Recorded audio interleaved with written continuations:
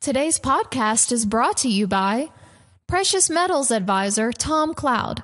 With nearly 40 years' experience in the precious metals industry, Tom Cloud offers sound advice and the best rates on precious metals. Learn more at ftmdaily.com/gold.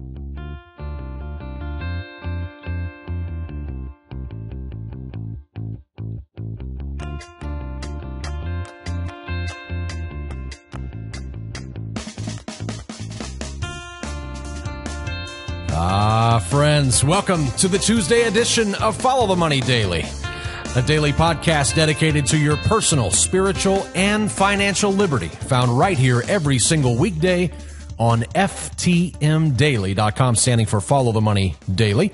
So glad that you're joining us. Thank you so much for tuning in. I know you have so many things to do every single week. It's such a busy life, isn't it? There's so many things to do, so many people to see, so many places to go. So thanks for taking us along with you. Right here, you can download our podcast on iTunes or, again, on our website, ftmdaily.com. We're also on Spreaker.com and Stitcher and TuneIn. There's all different kinds of places out there that you can find Follow the Money Daily. But again, thank you for tuning in. My name is Jerry Robinson. I'm your host, the author of Bankruptcy of Our Nation, and the publisher here at ftmdaily.com. And as always, I'm joined by my lovely co-host, wife, and national director of the Christian Financial Advisor Network, Jennifer Robinson. Jennifer, great to have you this morning. Great to be here on this Tuesday morning. Jerry, we had so much exciting stuff come out over the weekend. Of course, we always release our swing trading report and our penny stock report on the 5th of every month. So July 5th was this last Saturday. And so all of our Trigger Trade Pro members got those reports. And by the way, those who are founding members of Trigger Trade Pro, they found out that they get both reports now instead of just their choice of one report. So exciting news. We put out our June results of both of these reports.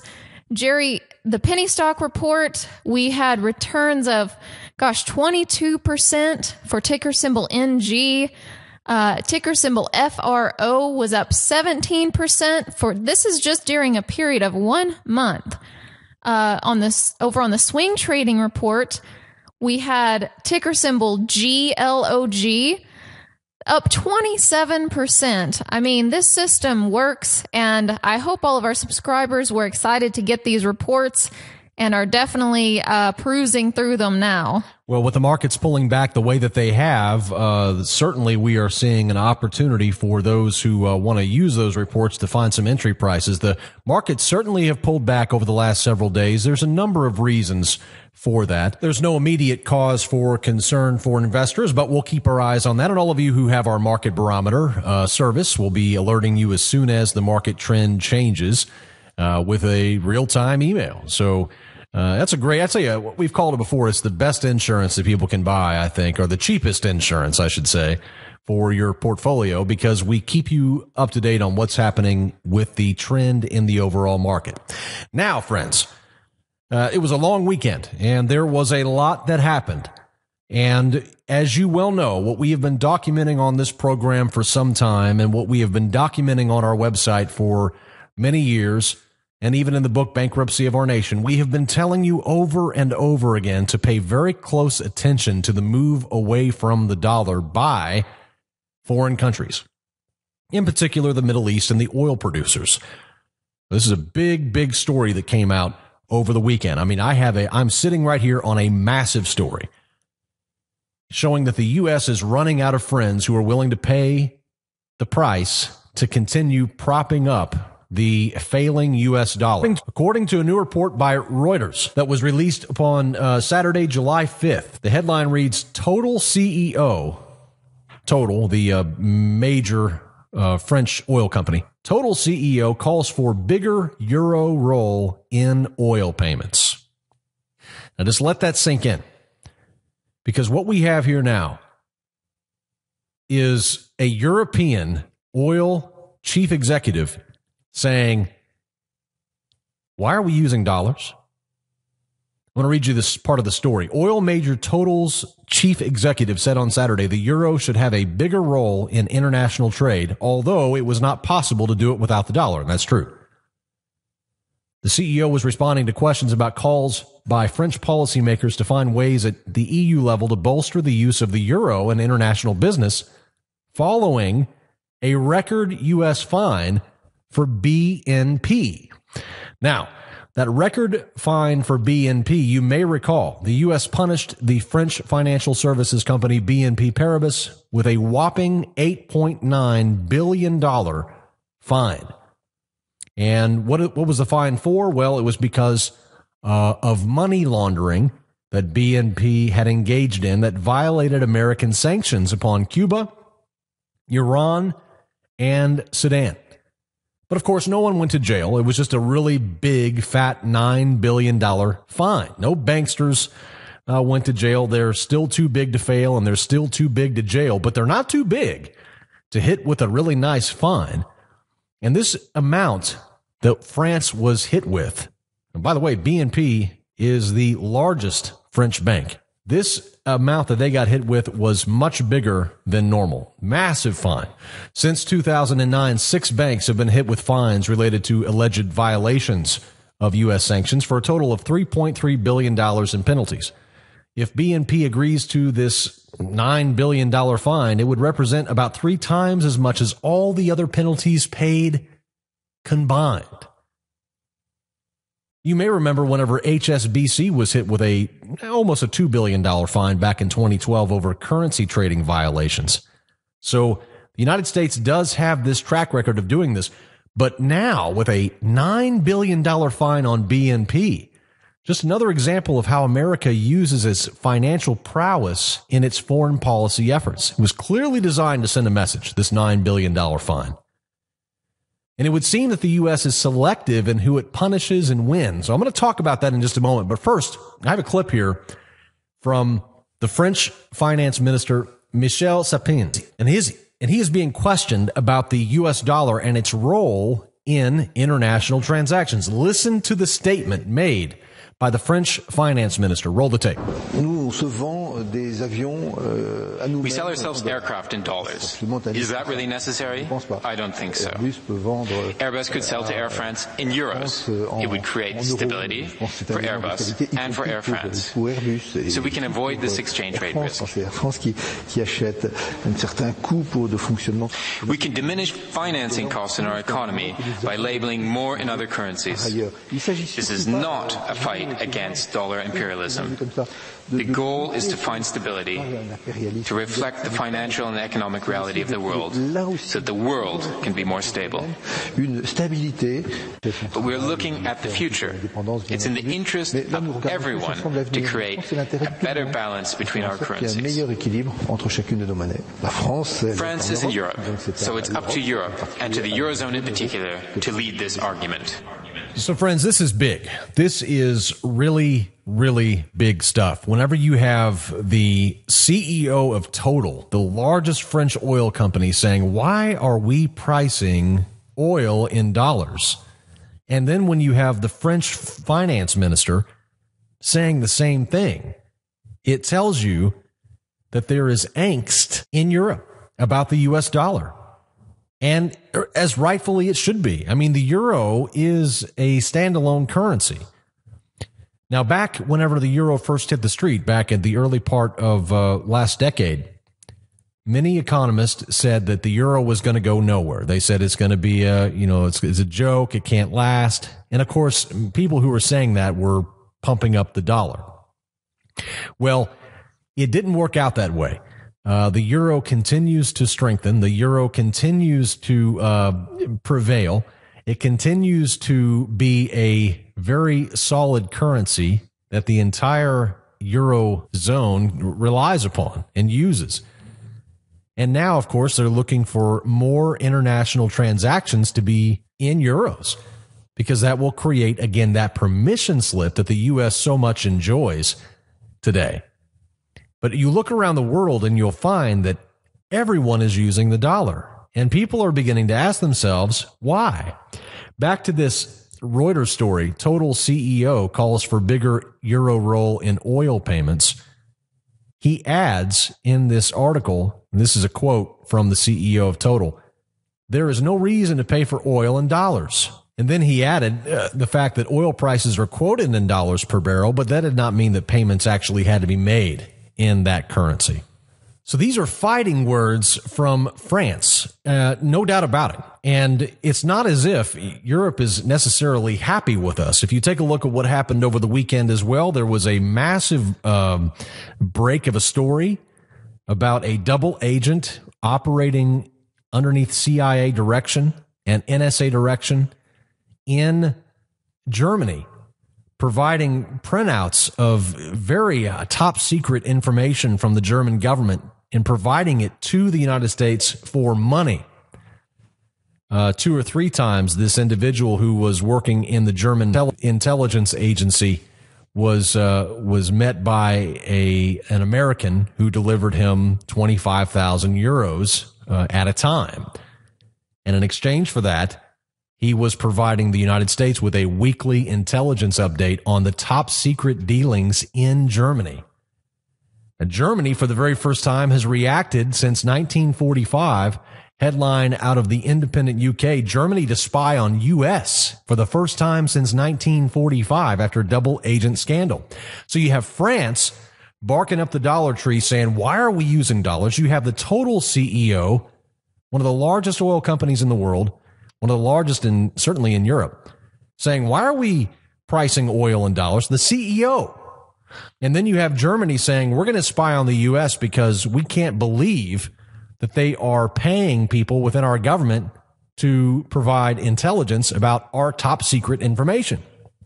So this is the first time since the Nazis that Germany has stated its plan to spy upon the U.S. Now, as I was saying earlier, this is just another example here with the United States slamming BNP, the bank in France.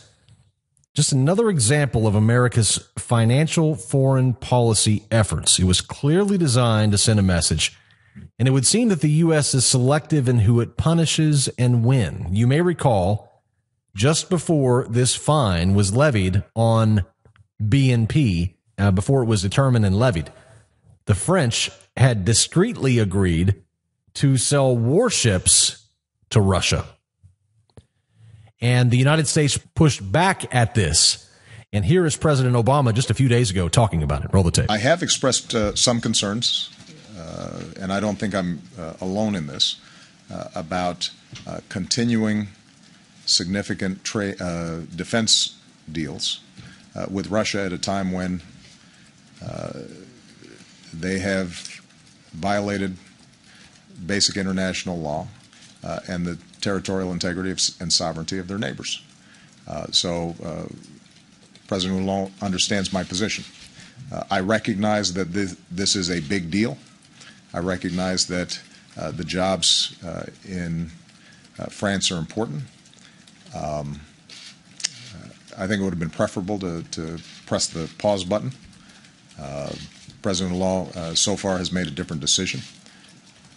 And that does not negate the broader cooperation that we've had with France with respect to its willingness to work with us on sanctions to discourage President Putin from engaging in further destabilizing actions and hopefully to encourage him to move in a more constructive direction. The Washington Post this week adding to this with a headline entitled, Putin accuses the U.S. of blackmail over French warship deal.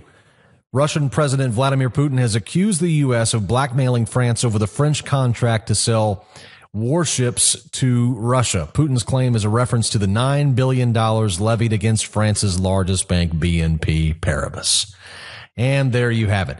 Here's what Putin told Russian diplomats on Tuesday. He said, we know about the pressure which our U.S. partners are applying on France not to supply the warships to Russia. And we even know they hinted that if the Russians don't deliver the Mistrals or the warships, they would quietly get rid of the sanctions against the bank or at least minimize them.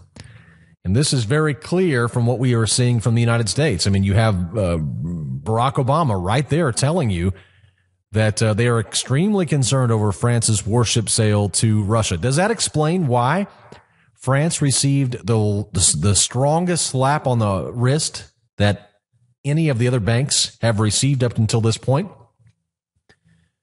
There is an alignment of nations who are extremely anti-dollar.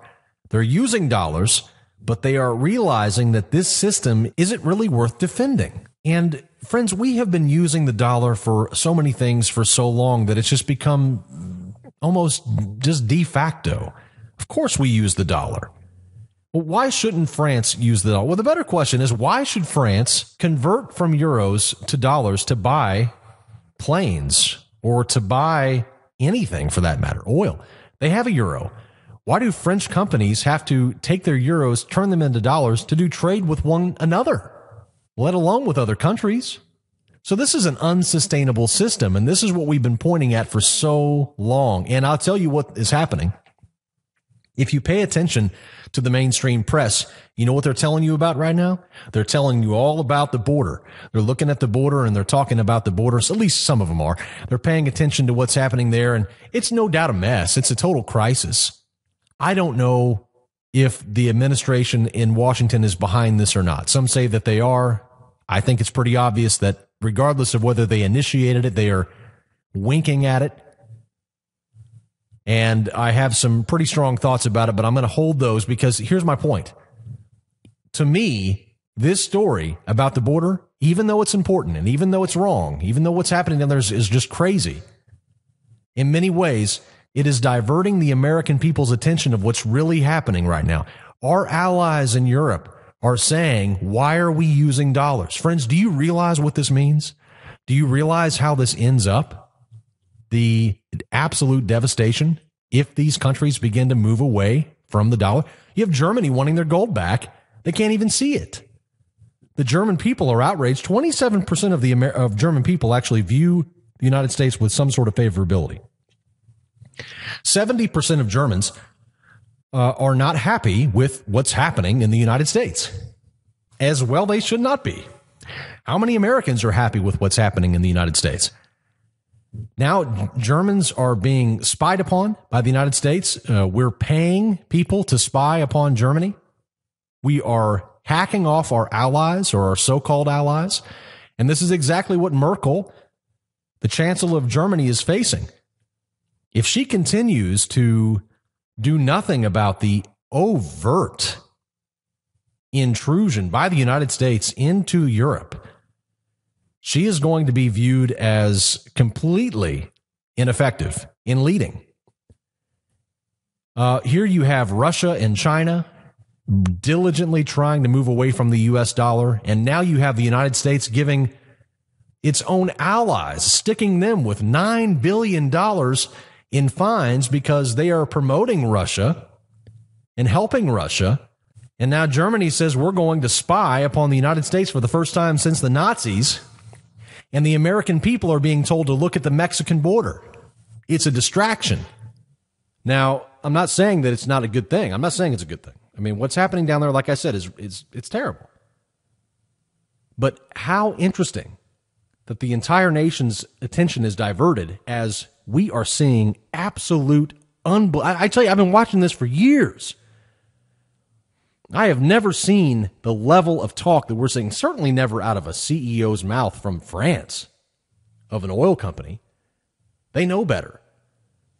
Certainly not from Merkel and her administration, who are now calling the United States their so-called ally.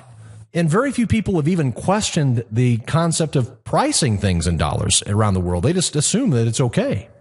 And so people cannot imagine not using the dollar, but they don't understand that the yuan and that the euro are able to stand on their own.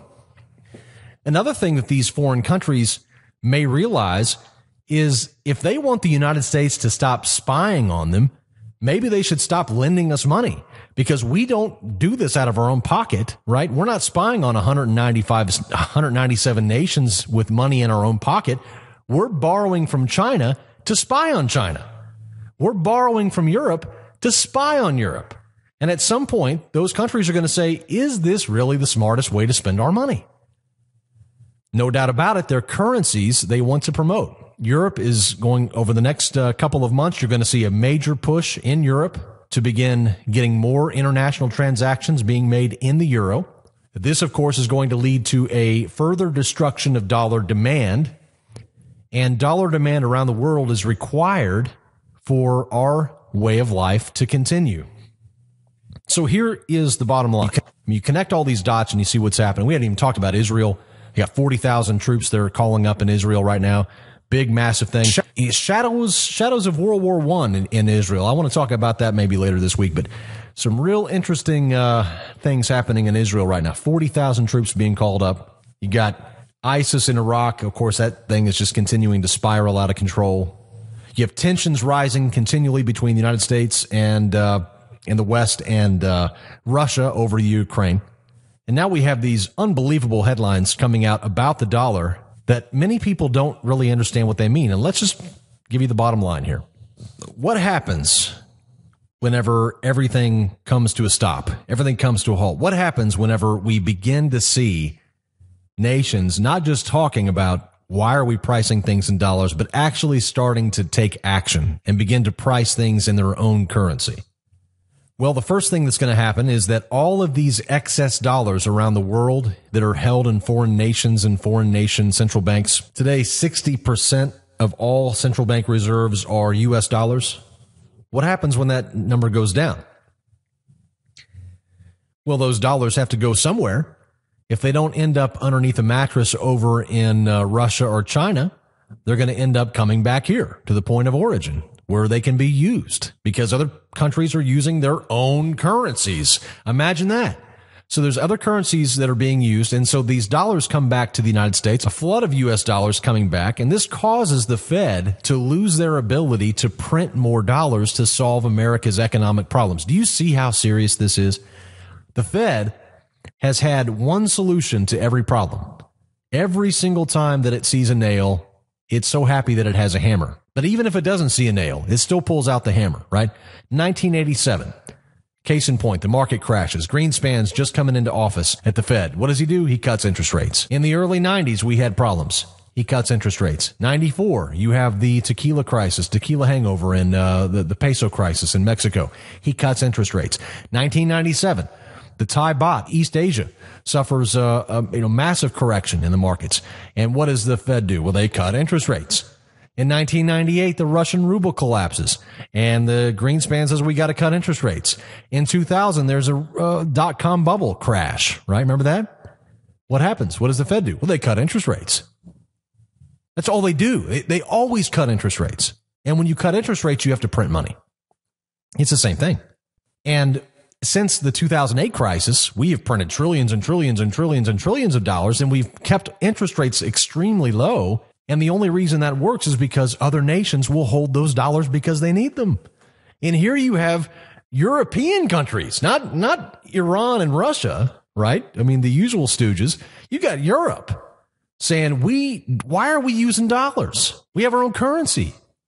Okay, so when these dollars begin to come back, the Federal Reserve will lose its ability to print more dollars to solve America's economic problems. And this is very important because, again, without that permission slip, what does the Fed do whenever there's a problem? Can they print more money? Not without creating hyperinflation, because those dollars are not going to flee out of the country and go into foreign bank accounts to be held so that they can buy a sandwich down the road. Right? Because they don't need a dollar. They have their own currency. So they're going to keep using their currency. And when the U.S. prints dollars, where are those dollars going to go? If they can't leave the country because there's the foreign demand has diminished, then they have to stay here. And if they stay here, you won't like that because the price of everything goes up. That's why we've been able to hold off and stave off inflation for so long, is because everybody wants the dollar around the world. But China and Russia and now France, Iran, and all of these other countries, and Germany probably, getting upset about the dollar. So if this were to happen, and I say if, it's more of a question of when, what would happen is the Fed and the U.S. Treasury Secretary would probably have a big meeting to determine the best course of action, and that would involve an immediate dramatic increase in interest rates. And the reason is because they want to reduce America's money supply. There'll be too much money in the system. Then after that, hyperinflation ensues, right? So hyperinflation truly strikes at that point, and the Fed just cannot raise interest rates fast enough to keep the inflation rate down. This, of course, this inflation will impact all oil-related prices, gas prices, going to reach outrageous levels, commodity prices, food prices, everything that you use. Washington would then soon realize that the total amount of money in the system would have to be dramatically slashed even further, which would mean even higher interest rates. Then the American public would begin to demand answers. And I'm sure that we'll see during that time period, Fox News will be blaming Obama, and MSNBC will be blaming the Republicans in the Congress. Jerry, do you think during this time of hyperinflation, while the Fed is trying to raise rates and they can't do it fast enough, do you think the government will likely impose price controls? Oh, no doubt about it. I mean, can you imagine a president running and saying, if I'm president, then, everybody will never have to pay more than $3 for a gallon of gasoline, right? Or, at some point, price controls, which everybody should know is a bad idea, will eventually go for it. And I think that would certainly happen during this time. Price control should probably be factored into this. That's a very good point. But what's going to happen is because people don't understand what this stuff is, they don't understand how this money system works, this was designed to fail. And so it cannot last. And we're going to see people just lashing out in all the wrong directions. The left is going to blame the right's going to blame the left. Both political parties, the leaders of them are going to start blaming the Federal Reserve. Again, for the first time, you'll finally hear, people talking about the Fed. I remember whenever Mitt Romney was running against Barack Obama in 2012. Go back to the debates and see if you can find, even just look at the transcripts. If anybody can find the word Federal Reserve, the phrase Federal Reserve in any of those transcripts, I'll give you $100. Just send it to me. I want to see it. I went through them. I couldn't find it. They never mentioned the Federal Reserve, right? So they're not going to talk about the Federal Reserve. They don't want to debate the Federal Reserve until it becomes too late. Then all of a sudden the Fed's to blame. Well, on top of that, people with adjustable rate debts are going to get crushed. Massive layoffs are going to occur as businesses will be suffering from high interest rates. All this massive overinvestment that we've had in this low interest rate era is going to backfire. Asset prices across the board. And here's where it gets real, friends. Asset prices across the board will eventually begin to plummet in value. This is the worst part of this decline. It's not the hyperinflation. We're going to make money off the hyperinflation, right? We're going to own gold. We're going to own silver. It's not that I'm worried about. It's what happens afterwards. Because after you lose the permission slip and after people have told you that they're going to use their own currency, then how do you get back to a place where you have the same demand that you have now? And if you don't have the same demand for your currency, then you can only have less demand for your currency in this case. And that means that with less currency in the system, everything will have to cost less.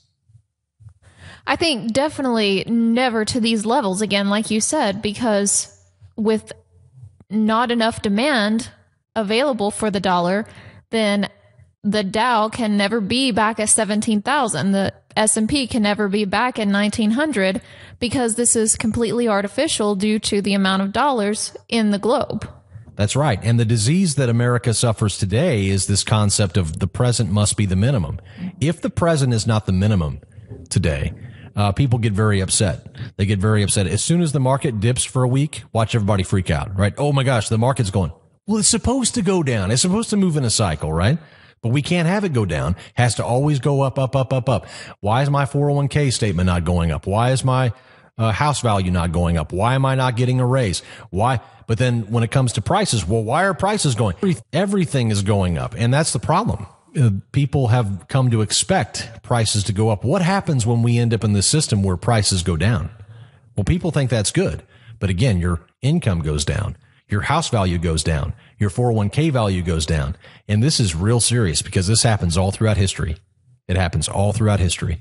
And we're getting ready to hit it. We are at the apex or at the peak. We're at the zenith of dollar demand. It cannot possibly get any stronger than it is now. There's not enough people on the planet to make it stronger. It can only recede from here.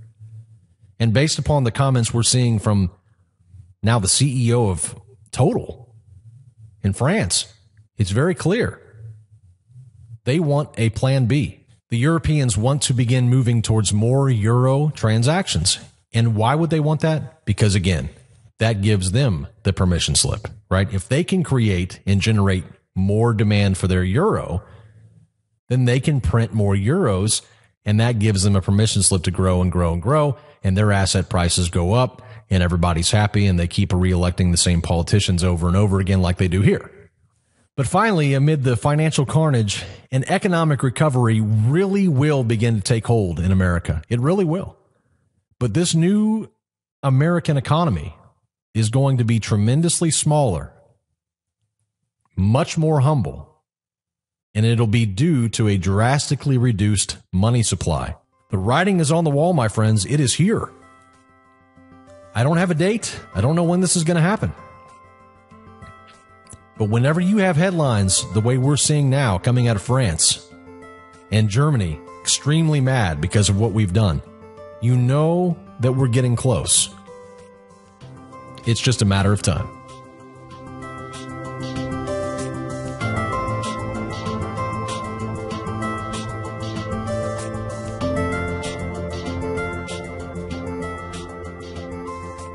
Well, Jerry, speaking of the dollar around the globe and thinking about it back here at home, I have to slip in this one last headline before we move on to the markets from Bloomberg that the U.S. Navy warns it can't meet 30-year funding needs for surface warships and a new class of nuclear attack submarines that they are working on for 2025 to 2034. The latest 30-year shipbuilding plan is out from the Navy.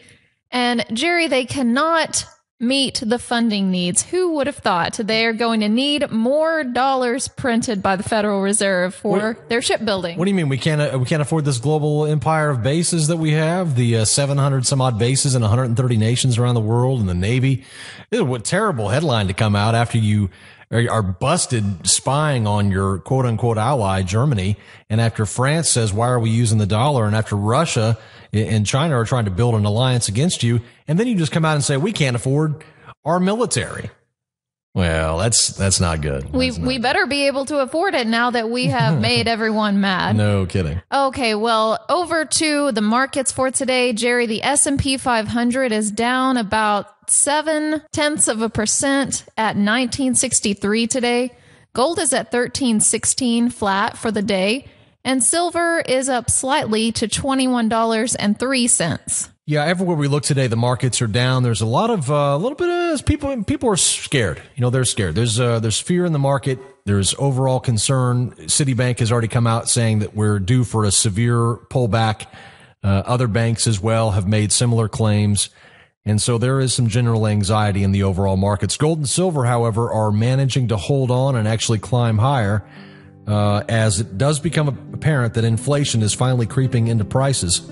And based upon the latest from the Commodities Future Trading Commission, the CFTC, we see that there has been quite a substantial increase in speculative gold positions as well as silver positions. So speculators are back in the market for gold and silver, which bodes well for the prices of both of those metals in the days ahead. Thank you so much for allowing us into your life each and every day. And as always, I leave you with this final word, this time spoken by the Danish philosopher and one of my favorites, Søren Kierkegaard, when he said, "People demand freedom of speech as a compensation for the freedom of thought, which they seldom use." Just something to think about. Remember, when you want the truth about the global economy, just follow the money. We'll see you right back here again tomorrow. Until then, God bless. All of the information contained on Follow the Money is strictly for informational and educational purposes. The views and opinions of our guests and sponsors, including Tom Cloud and Jay Peroni, are their own and do not necessarily represent the views of FTMDaily.com or Robinson Media Group, LLC. Jerry and Jennifer Robinson do hold their insurance licenses and may offer consulting on life insurance and fixed retirement income products. Jennifer Robinson is an investment advisor representative with Faith-Based Investor LLC. Remember, never do your financial planning through podcast or radio. It's your money. Be wise. Do your due diligence and always consult a trusted financial professional before making any financial decisions.